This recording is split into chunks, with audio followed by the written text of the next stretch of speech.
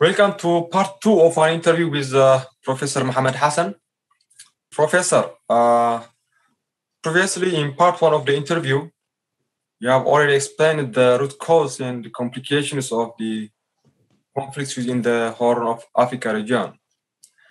Now, inferring from this, my question is, what's required diplomatically among the countries in the Horn of Africa to navigate more effectively within the shifting geopolitical dynamics among the non-African players? Very good. Normally, diplomacy is an extension of the policy of the government of the country itself. Diplomacy is not something separate that you can only handle it in a diplomatic way. Diplomacy is a reflection of the policy of the given government. If a government is based on self-reliance, building, food security, and so on, as in Eritrea, the diplomacy of Eritrea is based on these elements, that you deal with other states on the basis of national sovereignty and enhancing the internal project of the country. There is no isolated diplomacy. For countries who are dependent by external forces, the diplomacy is based on a dependency and enlarging dependence. In fact, they don't have any diplomacy. They can just go at an order and they realize that order of their masters from a distance.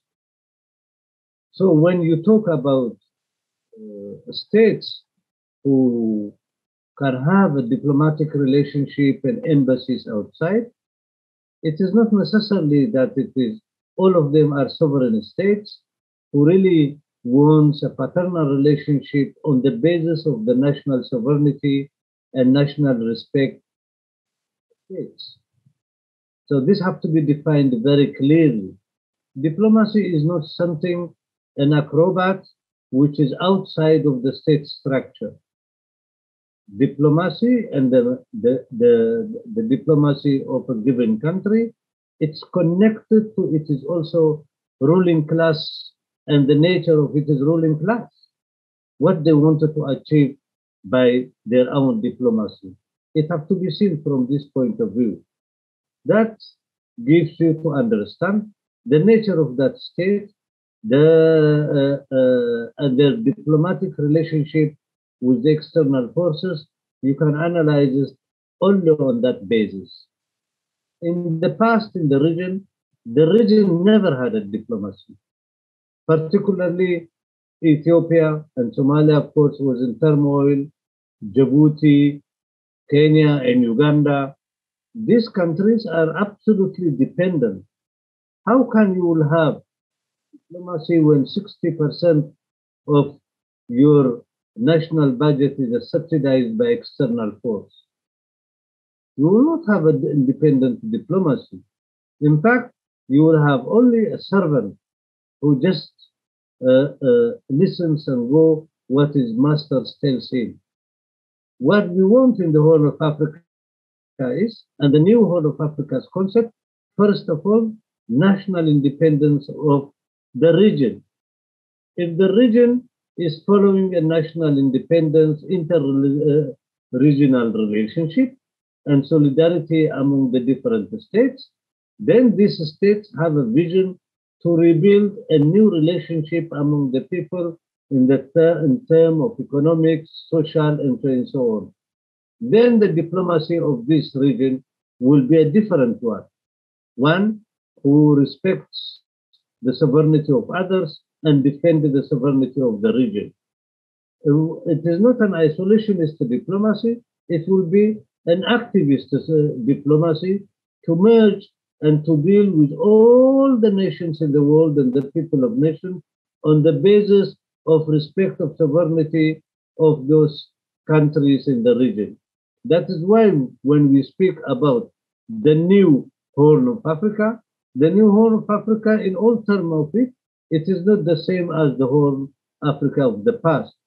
The past Horn of Africa is a dependent, have no its own diplomacy. Its diplomacy is in service of external forces. When the Wayani was ruling Ethiopia, you have seen that it is in tandem. They were working with the imperialist countries, and they try to attack, to minimize, undermine the other countries who have an independent, sovereign vision for their country, and also have an independent, sovereign concept of economic, social, and so on and so on.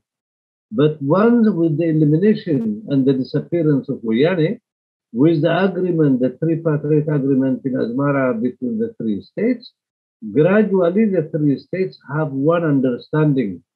Peace have to prevail in the region. And you see now that it is this peace have been disturbed, and using this ethno-fascist Wayane as a troublemaker. And you see that the shuttle of American and European diplomacy pushing the government of Ethiopia in order to negotiate with a terrorist element who have ruled that country for 27 years and looted. And this group, it was the agent of external forces in our region. That situation have changed. Because of that situation changed, and the last 3 years, another type of diplomacy was developing. They have to intervene and disturb by engineering a civil war, by supporting in media, by giving them diplomatic cover, and so on and so on. But of course, they will be destroyed, and they are not strong enough, and they don't even represent the people of Tigray. So the new diplomacy of the region after this, after the defeat of TPLF, will be a popular diplomacy that the antagonism, a false antagonism which have existed among the people will evaporate, and it will be based on the cooperation of all nations and the people of the Horn of Africa. This is my understanding of the new Horn of Africa diplomacy and the relationship among the people and the states.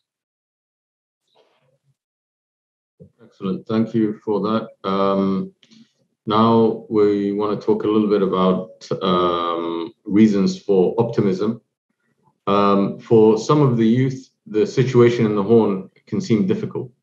The youth are the primary targets of Western propaganda, from the negative portrayals of Africa, as well as making false promises and giving false hope in order for them to leave their homes and come to the West, where they are later treated like unwanted pests, despite their hard work and contributions to their new home. It's disheartening to see the way they're treated on their journey and also upon arrival. My question is, what can you say to encourage the youth to remain optimistic and stay home? First of all, this question can be divided into several parts. One of the reasons of the imperialist policies on Eritrea is what they call to remove the youth from Eritrea and encourage them to leave their country legally. And once they leave their country, then they are no more useful. The main purpose is that to weaken the Eritrean army and the Eritrean economy, because it is part of the project of regime change. And these young people, whatever ambition they have and whatever difficulties they have, once they cross the border, those who are encouraging them to cross, they just drop them. Because the purpose is not to help them or to give them job or to improve their life. The second point is that the human traffickers, which was organized in such a level that all intelligence service of the Western world know the big intelligence service know.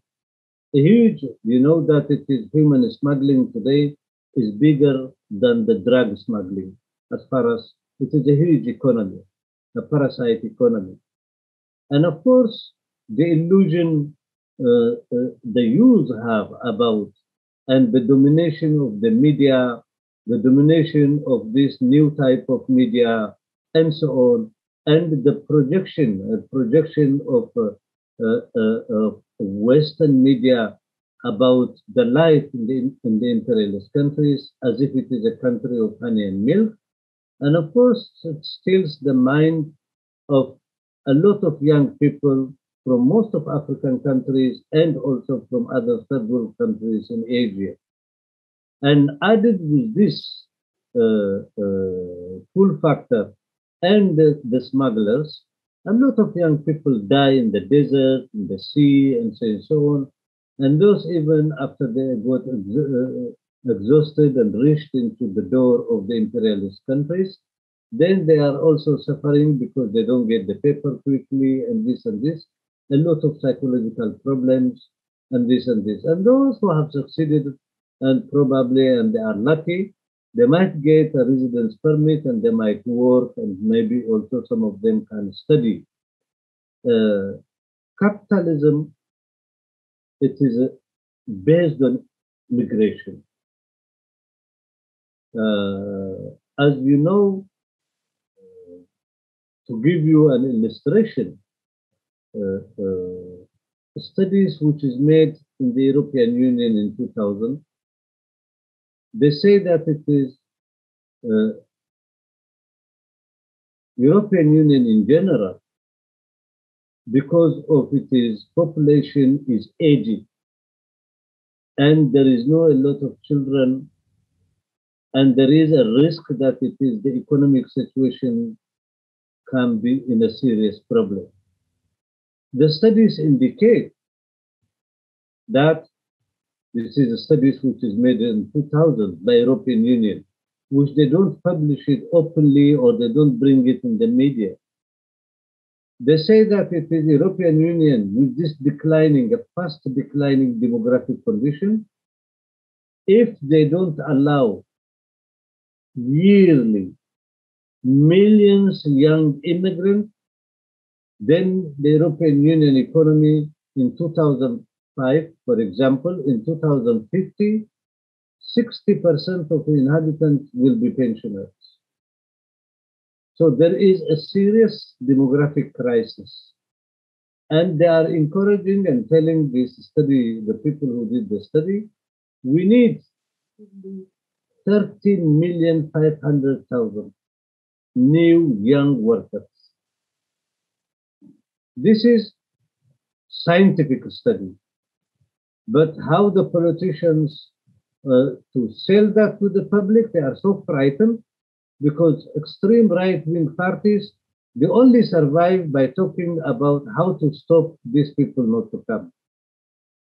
And it is they are selling a wind toward their citizens, and they use with one issue migration problem. But scientifically, when you analyze that it is a friend of mine, Harper Brar from UK, he had published a very good study, Capitalism and Immigration, and very good studies. And he indicates that whether they like it or not, one day they will be obliged. So in one side, capitalism by itself, it is because of it is global, and by itself needs more labor. And needs more labor, whatever color they are, it doesn't matter, needs young, dynamic people in all forces, in all, not only labor in a sense, even labor who are using their intellectual capacity, others using their hand and so on.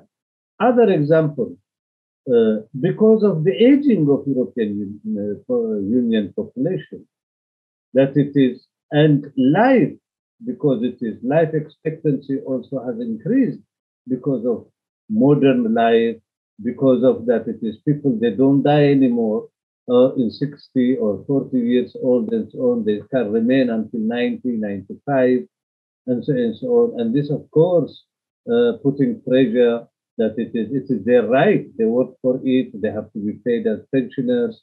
And of course, the older the population becomes, you need also another type of economy and another type of treatment that a lot of old age homes have been developing. And there also needs a lot of young people to help the old people and to give service to them. So the racist argument of the racist parties and so on collapses here. If I'm old, I'm at home and so on, in a home, and I need assistance and so on. I don't care the color of the young man and woman who come to help me in that age, whether maybe even if he sings Bob Marley's song, I will sing with him because it is he's like my son or she is my daughter. She will help me. But the gutter praise, the media in general, the television and so on, they don't talk about that. They hide from the population. So the scientific studies indicate that Europe needs a lot of water. And when you see Europe, including Eastern Europe also, for example, if you go to Bulgaria, majority of the youth have left. Romania, the same. Bulgaria became a country of old people, pensioners. So Europe will face, between now and the coming decade, a very serious demographic crisis. The problem is that the media and others, they don't want to talk about it. They avoid the disaster not to see. In normal circumstances, take now, if you calculate it, a young man of 25 arrives. What is the role of immigration or the immigrant young people who came, or most of them from the 60s until now, who came in Europe? The immigrant, they have four factors. When they came to Britain and other places, the first thing these immigrants, they added to the national food. Today, when you are in UK, most of the people, they like to eat Indian food. There is 6 million Indians and British Indians. So it increased the quality of the food of the British people. That is one factor, which is a multicultural.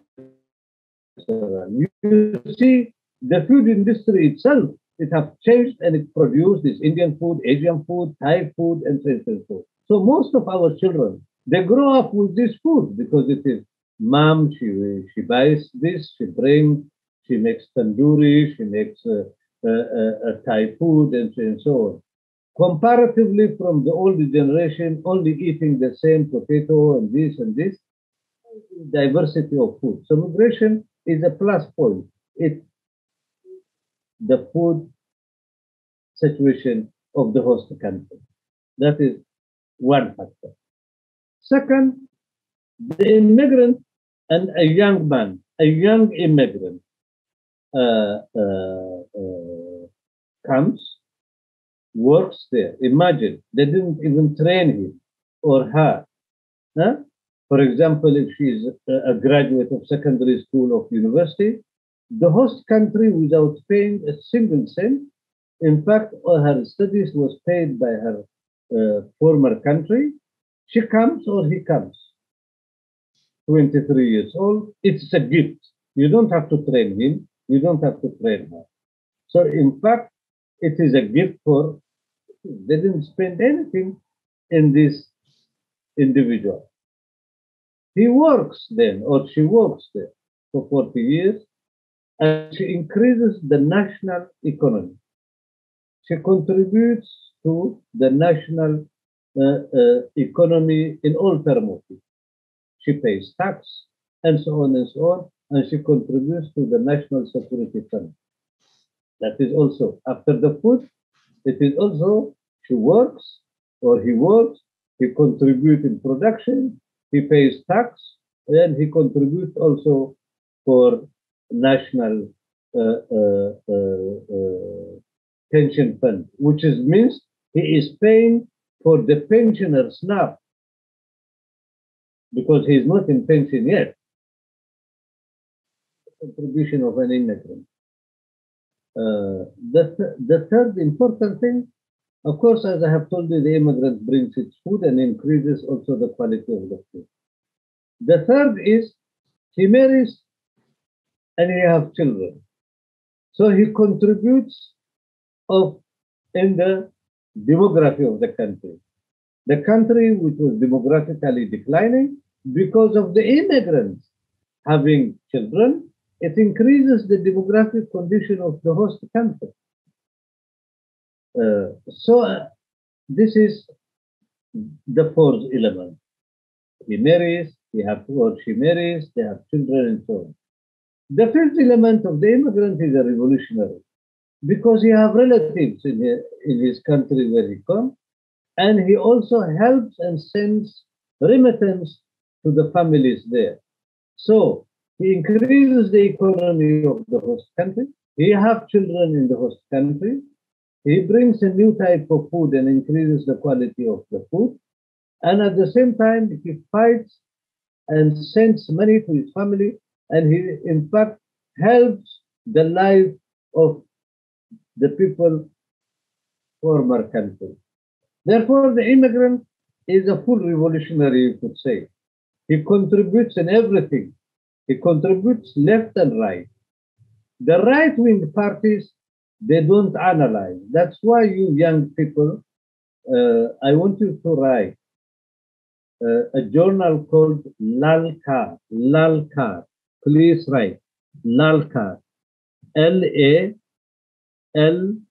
Lalkar. It's an Indian word. L-A-L-K-A-R. Lalkar. This is an Indian working class journal.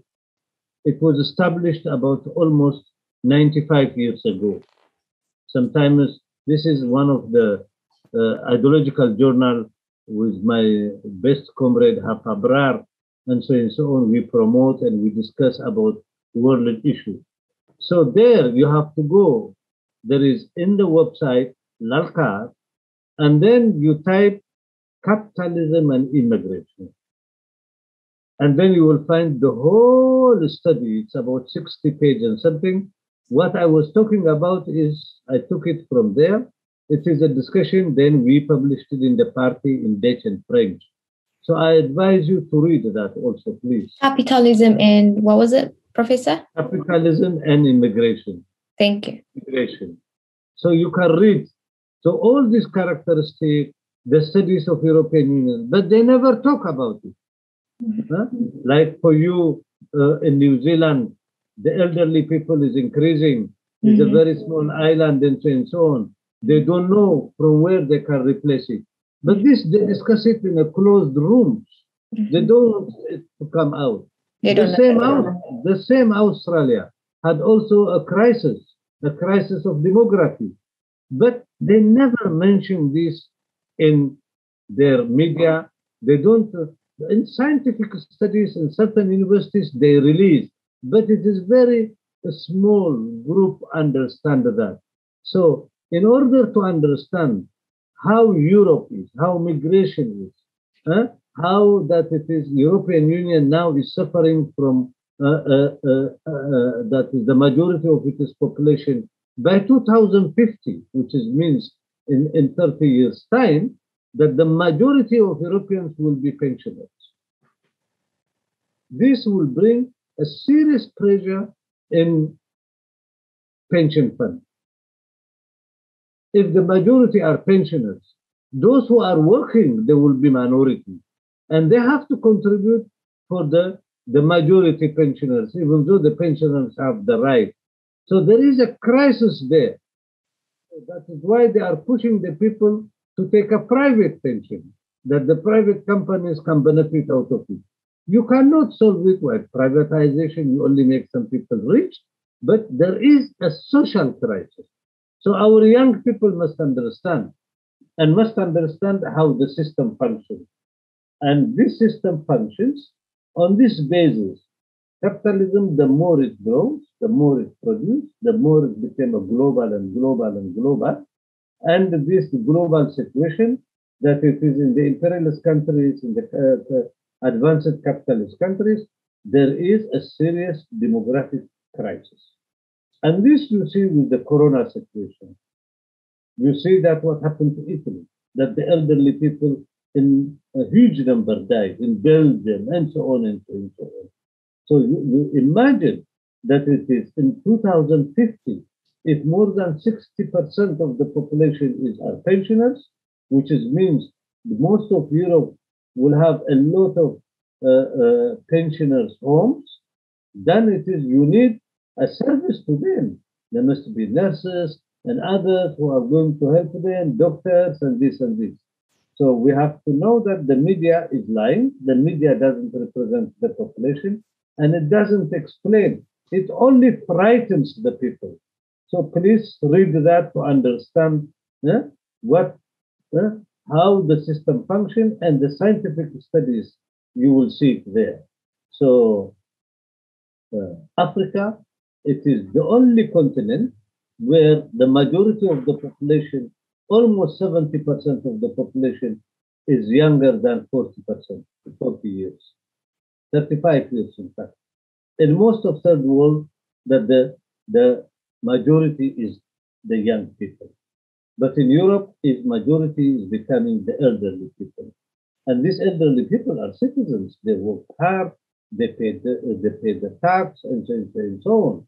So it is this also I want you to understand that our youth, wherever they are, they have to understand how the system functions. That is it. Just to add as well, you mentioned food, but there's also many other benefits. Just a few that I can think of includes culture, arts, music, entertainment, and also business. I know, for example, in Birmingham, in the United Kingdom, that there was a large area that used to be used for clothes production in the 70s and 80s that were factories that were being worked by people of South Asian descent, who were also actually shipped in to the UK by the UK government to help with that. When the factories shut down, you had kind of a ghost town developing there. And then in the late 90s, early 2000s, the Somali community actually invested their own savings, their own money to set up small businesses in these former old, decrepit, unused buildings that were becoming ghost towns. They brought new life. And the media never talks about that. It only talks about the negative things that happen within the community. For example, I think it was 2006, there was a piracy situation in Somalia where a British couple were taken hostage. The British government said, we don't negotiate with terrorists. We will not negotiate to get them back. So the Somali community, the business Somali community in London got together and they raised, I think it was $20 million to free those people. Now, when the hostages were taken, this was front page news all over the UK. When the Somali community in the UK paid for the release and talked to these guys through their relatives back home, no one talked about this. Nobody mentions. Of course, they will never mention that. The gutter press there, they mention they have the press in general. In general, is not a press to unify the people and to make them to struggle and to be one. The press is that it is. You have two types of presses in that country. It is you have the Financial Times, which was even the English is used is different there. The working class most of the time doesn't read it. It's a very expensive journal. And it is by experts, it is written and advice to the ruling class. They advise them how to resolve their crisis. Then you have the gutter press. The gutter press is that it is to put sand on the population creating fake titles that Great Britain it is invaded by immigrants, and the immigrants didn't have these refugees didn't have money and so on. They are eating the birds of Great Britain. The number of the birds are decreasing. It's a fact, such kind of technique to frighten the elderly people who are pensioned and are at home and who are watching every day from the window when a stranger type of person passes and so on. They call to the police to inform and so on, to terrorize the population. In a condition where there is the progressive people, the progressive parties, the democratic, real democratic parties of the people are weakened, and the right wing is rising in a faster rate, that it is the right wing is inculcating, in fact, rubbish in the eyes of the people, and that is why they confuse. We, our young people, they should read. They should read and understand the technique of the ruling class, how is trying to divide. One time uses color, one time uses other reasons, religion, Islam, whatever it is. Then is anti-China, then and this and so on. This is the technique of the ruling class, including their gutter press, which is engineering. And of course, to defend ourselves, one of the major elements to defend, now we are in Corona time. It calls that it is you have to keep a distance, you have to take the mask, and so on and so on. This is the primary, you have to wash regularly your hand and so on. For our youth also, who live in these imperialist countries, that also they have to, like Corona, they have to defend themselves. To defend themselves in the sense, the only way to defend yourself, increase your knowledge, understand the society, learn more, study more. Now, when we say study more, it is not what technically they are teaching you. There is no problem. But to study their own history, their own people, how it have suffered, and so on and so on. We can indicate. I would really like, particularly Mohammed, because you go to UK. I would really like this book. You can find also to our friends.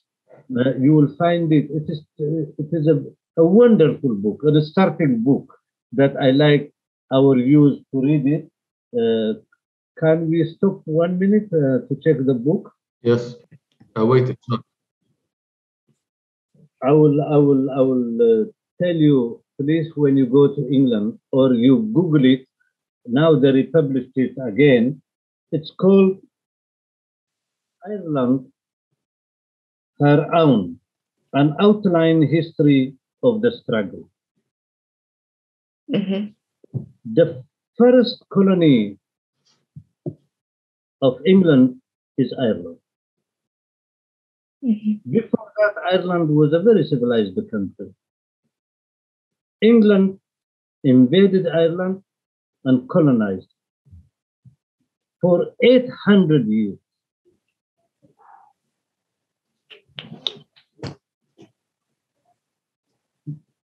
The United Kingdom had an experience in Ireland.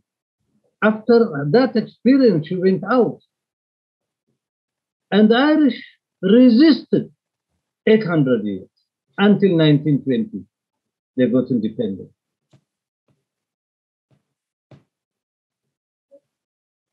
They engineered the famine in Ireland and they killed half of the population. Ireland is a Celtic speaking people. They destroyed their language.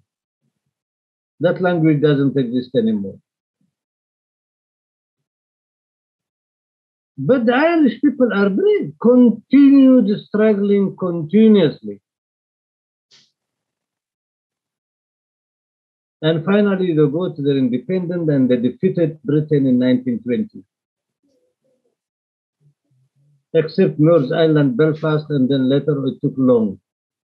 So in order to understand What does it mean colonialism? What does it mean imperialism? Just read this book.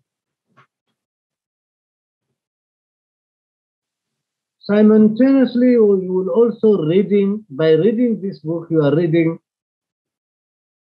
English history, the other side of it. So you benefit for both. You will be well versed on United Kingdom. And at the same time on Irish. The man who wrote, he is an English communist. He said, I'm writing this book not to the Irish, because there is a lot of Irish progressive revolutionaries wrote about Irish. I'm writing this to the English working class to understand this conflict from where it comes. This is, they never teach you in the universities. This kind of history is the hidden history. You have to find it yourself. You have to be acquainted by accident somebody to give you an advice. All this I didn't learn in the university. Lucky I was, by having a contact with some people, developed another type of research, how to read and how to read the correct historical narrative. So I advise you, I mean, the Kennedy family, they were Irish. They left as immigrants when the potato harvest broke and the Irish people were in a famine and half of the population of Ireland was killed. In the United States, the first Irish Catholic president came from the Kennedy family. Before was impossible. The second is Reagan. The third is Clinton, who was fighting us in our region. It doesn't mean because you came from an immigrant, oppressed, and so on, you will always also be a man of justice. Finally, you can be co-opted and you can be very brutal. It's interesting that Bill Clinton, who has Irish roots, yes, used the terminology, the Irish of Africa, when he was referring to Somalia and the Somalis. I don't know if you're aware. he uses Ironic. that argument to hoodwink the Somalis. It is his policy which caused a lot of problem in the whole of Africa. So the issue is our youth, young people, have to be very prudent and study and read. As I have told you last time, British colonial administrator who was transported to Egypt, he said, we have to destroy their educational system. There must not be a negotiation and debate between the teacher and the people. And we have to transform it into al-fiqh, as the Arabs they say. Read, but don't understand. So you don't get surprised, people who have a certificate from universities, they are schooled, but they are not educated. There is a big difference between a schooled one and an educated one. And what we want, those educated ones, complete education in all terms of it.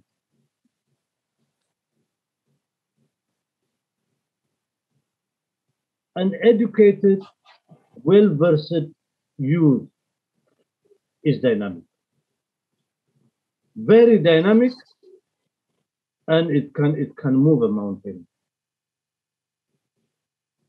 But this youth must be diverted to another thing, drug, pornography, sex. You have to use instincts, the negative instincts, to canalize them and waste their age and their time. Second, try to block the youth not to discuss. Always discussion. If there is a discussion, they even infiltrate and they will make it a conflict. They don't want people to gather and discuss about their common issues. If people discuss about their common issues, they will come to their conclusion. So that is why they infiltrate through intelligence service. They take our daughters and sons, put them in the intelligence service, disturb the communities, try to buy them and so on, send them to their country to be a fifth column and so on and so on. So the role of children, it have a lot of positive things, but there is also a danger that it is the host country which they were born and so on can use them in reverse. We have to be, and this we can only break it because we are by having such kind of a discussion, such kind of debate among ourselves. Whatever it is, even 1 hour in a week, it will be a plus point. After they frustrate you and become and humiliate you by this racist type of propaganda, you will withdraw.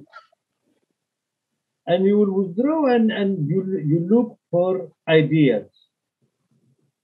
And of course, they will create or organization or people for you to win. And then they will push you to take radicalized on the name of Islam or Buddhism or this and this and this. At the same time, they can use our youth by sending them to the project they have designed, like in Syria. 80,000 terrorists have entered the Syria through Turkey. A lot of them are sons and daughters of immigrants. So you use them again, and they will be their own soldiers. In reverse, they will go and destroy their homeland. We have to keep the consciousness of the youth healthy. We have to dialogue with our sons and daughters. Not a monologue type, a dialogue. Discuss with them democratically, explain to them, have not necessarily the elderly have the same experience. The elderly maybe they were very nice, polite people and so on and this and this. But the youth have also other qualities, other type of things that also can be used as a positive to organize the youth. And from this youth, we can create a huge leaders, future leaders of the nation, which they will have a very big influence in their homeland. This is my advice. Thank you. Thanks, Professor, for the detailed explanation. Well, as we are all observing, the new geopolitical paradigm is emerging in the long volatile region in the Horn of Africa. And as a result of this, the region is in transition, and the making of the new Horn of Africa, as you usually hear to say, is underway. So my question is, how politics in the interstate as well as intrastate relations in the Horn are developing, and what future trends might be? Good. First of all, our region have never been volatile. Volatile is a term of the imperialists they use. It is a racist term. It is degrading us. We have never been volatile. We lived for centuries there. Who is putting this tag on us? Volatile means we don't like each other. Crazy people and like to kill each other. It's a word which hides their invisible hand by creating the crisis in the region. Imagine if this invisible hand doesn't exist. Our region will not be volatile. We could have worked peacefully and cooperated with all the people in the region and the states, build our economic infrastructure, build our relationship on the new basis, build our culture, build our youth, and so on. Who stops that? Who is the one who's creating the volatile situation in our region? That must be identified by the youth very clearly. Always when they write about the region, they say a region is a volatile. We are not genetically aggressive people. We have lived for a very long time there. And there is no genetical contradiction among the peoples in the state in that area. Principle number one have to know who is the one who's creating this volatile situation in the region.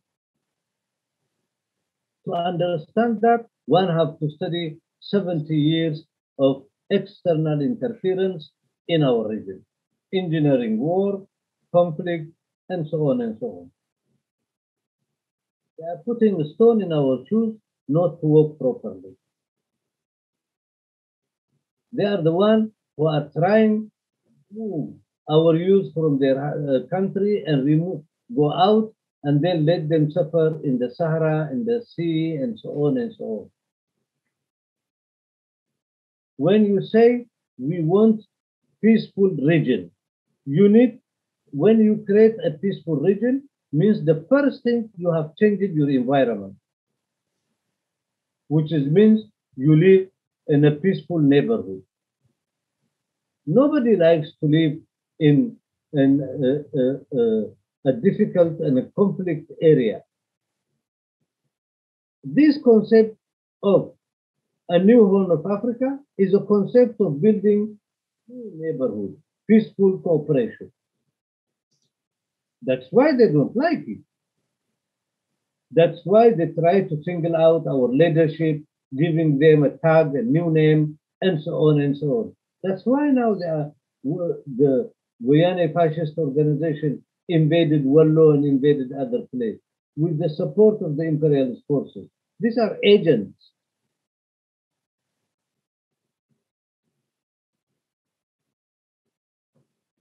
The new Horn of Africa in concrete means you change the neighborhood atmosphere. And when this neighborhood is peaceful, cooperation and working together develop spontaneously. People move, businesses move from one place to another place, antagonism collapses, and people live a normal life. They don't want us to have a normal life. They want the normal life for themselves, not for us. Because their major objective is to control our region for a lot of other reasons and exploit our population, our resources, use our region as a battleground or a strategical place and so on. So the new Horn of Africa project, which was signed also with the tripartite agreement, is to create a new neighborhood. And this new neighborhood will be a peaceful and also a brotherly neighborhood. It will be on this basis that the economy and the social system will increase. And people will know each other more and more. The more transportation means is built, the more business link is built, the more the youth knew each other, meet in sport, meet in conferences, meet everywhere. The more that it is, the movement of people between the Horn of African people is becomes open and no difficulties and so on. That people will know each other, and this will give an energy for boosting our economy. That they don't want. The new Horn of Africa equals 2 plus 2 new neighborhood. Ask anybody. You live in Sweden, and when you talk to a Swedish man, you have to tell him, do you really like to live in an aggressive neighborhood? You like that it is you and your family and your children who live in a very aggressive area? Of course he doesn't like. Then why he doesn't like for us to have a new neighborhood? Swedish is in the front line who's attacking Eritrea. So the new Horn of Africa is building a new neighborhood. And that new neighborhood creates a self-confidence and a confidence-building relation among the people. Once you consolidate that, you can go in economic, social, and so on, and then we can start a better life for our people. Food security, we will be independent, we can produce more food, not only for us, but we can even export. And we can engage in a modern economic relation with anybody. We are not harming anybody. We didn't say we hate this, we hate this. We just said we want a good neighborhood. And that is a crime from the point of view of the imperial. And then they will give you different names and tags. That is it. Thank you, Professor. So this is going to be our last question for this part 2 version.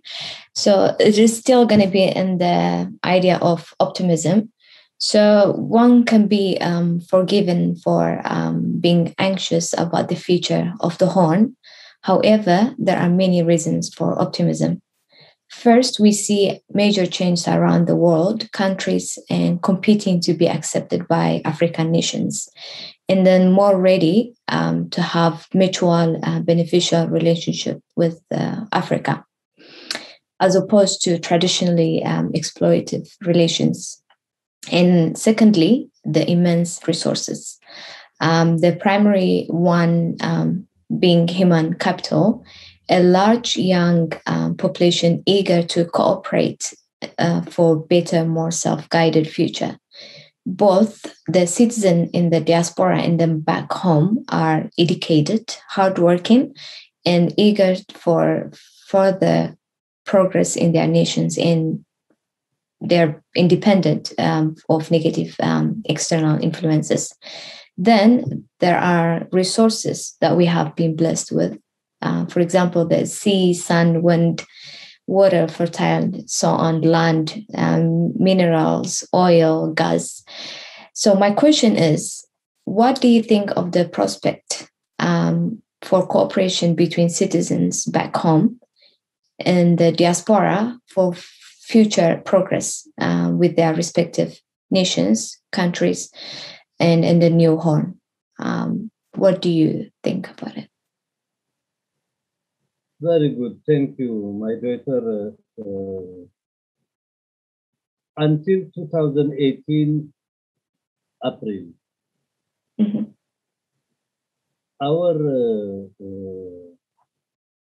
commitment was first to defend in all terms of Eritrea,